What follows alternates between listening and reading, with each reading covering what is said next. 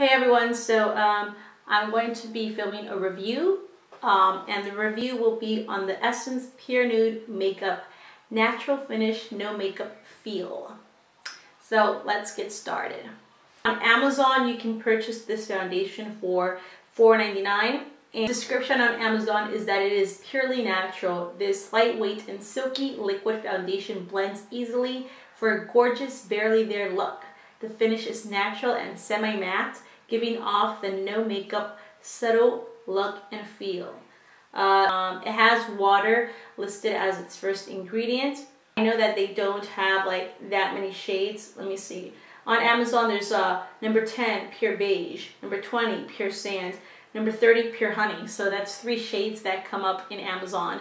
I have pure honey, so I don't know if there are more shades than that. I'll make sure to leave the link down below. But if you go on the Essence website, it will say on their website about the product that it's a natural nude. The new foundation convinces with its light texture and natural finish. It conceals irregularities of the skin and has a subtle mattifying effect. The liquid formula blends wonderfully with skin for a gorgeous no makeup feeling. So let's look at the claims. This is how it looks. And it has a pump, which is very good. The pump is good. I have no issues with the dispensing product. And this is one pump of it. And it is runny. It's definitely not as runny as the Ordinary's Serum Foundation, but it's runny. So it's very lightweight. And it blends really nicely. You can use your fingers or you can use a brush or you can use a sponge. I really do think it is lightweight. It really makes you feel like there's no makeup on your skin. Definitely it's more of a light coverage, maybe going towards medium if you build it up, but you definitely cannot get full coverage from this. And even getting medium coverage, you'll probably have to layer it up quite a bit. So this is how it looks. It doesn't conceal like imperfections. Like if you have a pimple, like a really prominent pimple, it's not gonna like hide it. More so it evens out your skin texture. It's definitely not a BB cream or CC cream.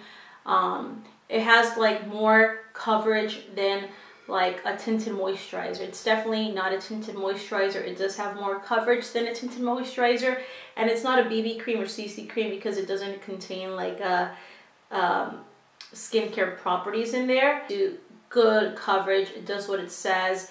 It doesn't break me out. It doesn't irritate my skin. I have dry, like very sensitive skin. It does not by any means leave me dry or patchy, and it doesn't emphasize like my dry skin or flaky skin. So it's not a matte finish. I mean, it says that it gives you a semi-matte. I guess maybe a semi-matte. For me, yeah, I would say semi-matte. When I really moisturize and layer hydration, which I usually always moisturize a lot, but when I really like layer it on, then I would say like a natural finish.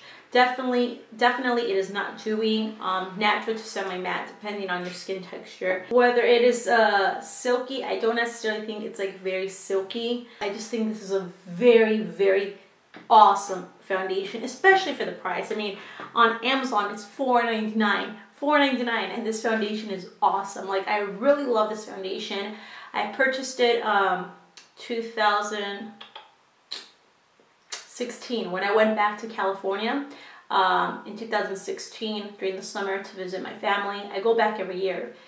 For those of you who don't know, I live in China, so yeah, I live in China, so I go back to California every summer to visit my family, and I purchased it that year, and yeah, I'm just about finished with it. And I had it sitting around, and I'm like, okay, I'm just gonna film a review on it because it's one of the foundations that I've already almost like finished up because I really do use it quite often. I like more of a natural like makeup look rather than a heavy makeup look.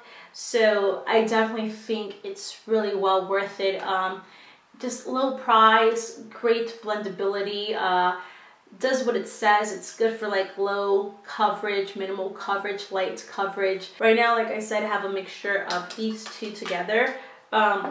And I actually kind of prefer this one as opposed to the serum foundation from The Ordinary. I haven't used it as much, but that's because the shade is really off. It's too yellow for me.